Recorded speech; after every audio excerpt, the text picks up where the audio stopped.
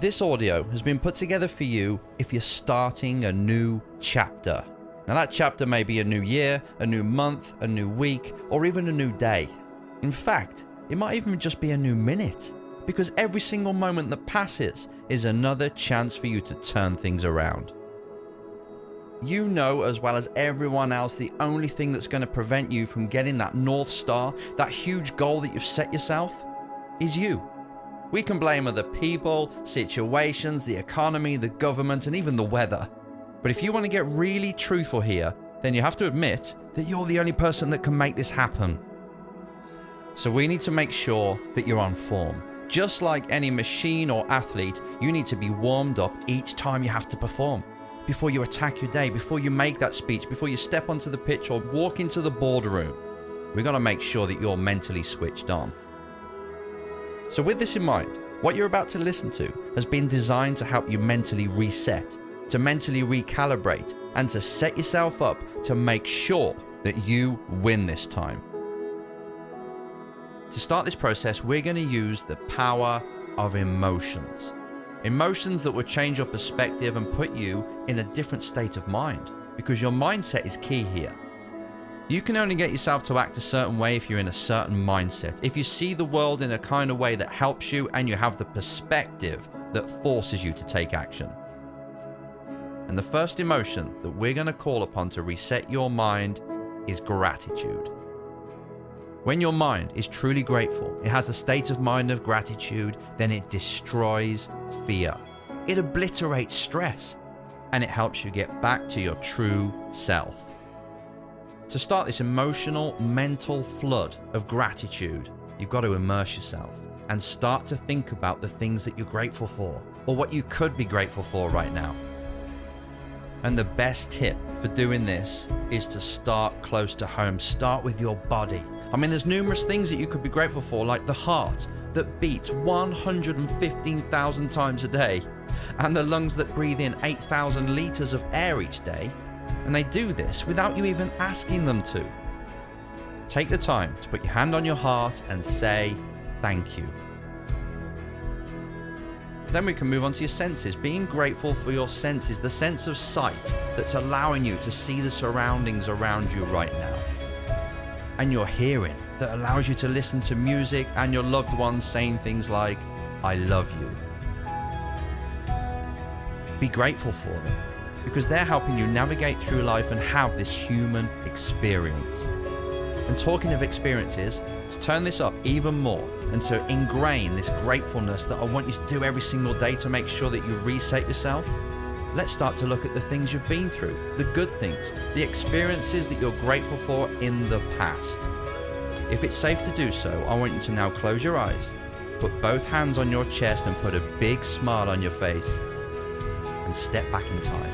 Step back to a time when you were happy. A specific moment when maybe you were laughing, maybe you were sharing something with someone in the family or a loved one, or a time that you achieved something. Go back to that time right now, revisit it and relive it. Immerse yourself.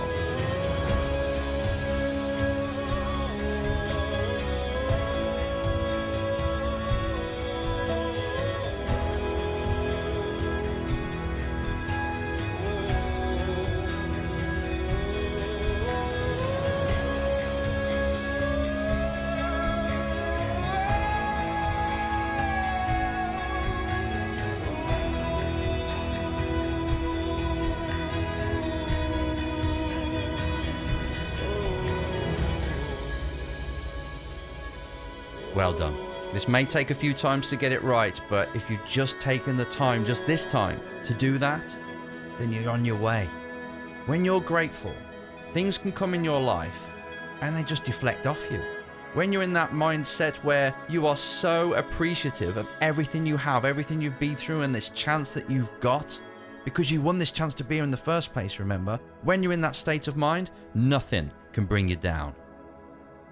So that's why I want you to do this on a daily basis, because it's a great platform to start from, and it really is a mental reset.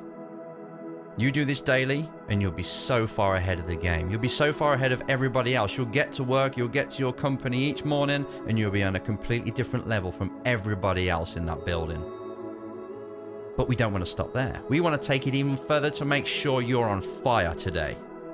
And to do that, it's time to set up your day, to set up the kind of person that you're going to be today in order to win the next 24.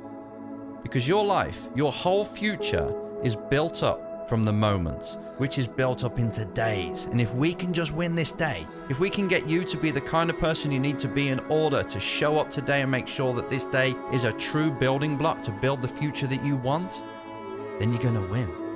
Every single day is another building block. And if you place these blocks correctly, if you make them strong, if you make them resourceful and put them in the right direction, you're going to get to your destination. So in the next few minutes, it's time for you to become that person. The person that you know that could make this day a success. That would do it. That will show up. That inner champion. That inner warrior. That's the person we need. That's the person that's going to make this day count. This is where you need to step into character. We need to really tell the brain, show it, who's got to be in control today. And then you need to become that person. And you don't have to act. You're not acting here. This is you being you. This is you allowing your true self to come forward.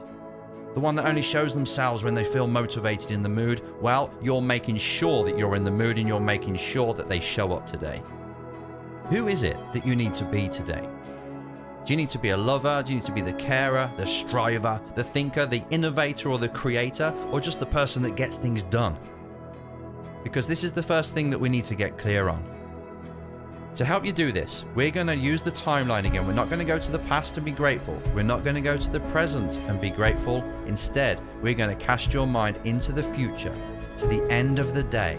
And if you just go there right now, pretend you're at the end of the day, looking back at a day that was successful, what would it look like? Who have you spoken to? What have you achieved?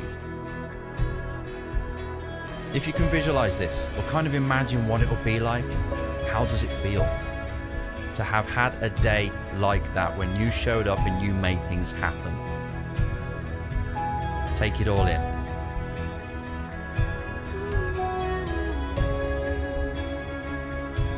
I've got a question for you.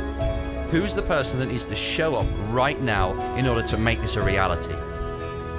Because that person, that's the one we need to call upon. That's who you need to become right now.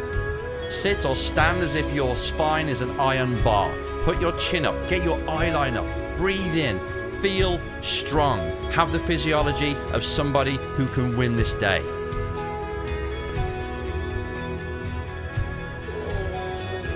And as you're holding that stance, remind yourself again what needs to be done. And as you do this, put a smile on your face, nod your head with the confidence that you are going to make this happen.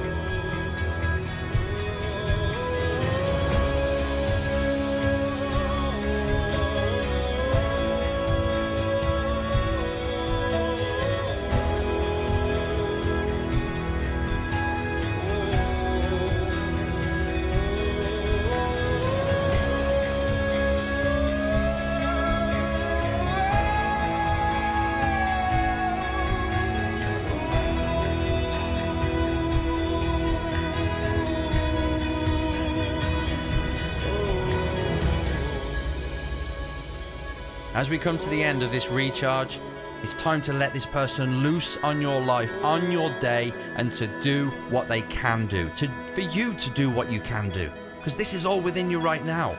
You're just allowing it to come forward, to run the show and say, you know what, you go out there, you go do it, and let's get to the end of the day and see just how much we achieve together. The journey that you're just about to go on, the journey you're about to create, and the life you're about to create, it's going to be amazing.